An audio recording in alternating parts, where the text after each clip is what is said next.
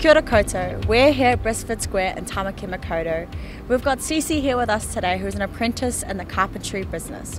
Can you please tell us, what is an apprentice? Getting paid to train and become qualified as a tradie. Yeah. And how did you get introduced into this industry? Straight out of school, attended a National Women in Construction event, decided to do a carpentry course and made my way from there. Yeah. And what do you like about it? Just the work behind the scenes and getting to see the final finished product. Nice. And in 10 years' time, where do you see yourself? Hopefully made my way up, learned all the basics and become a supervisor or foreman one day. Learning the tricks of the trade. Thank you.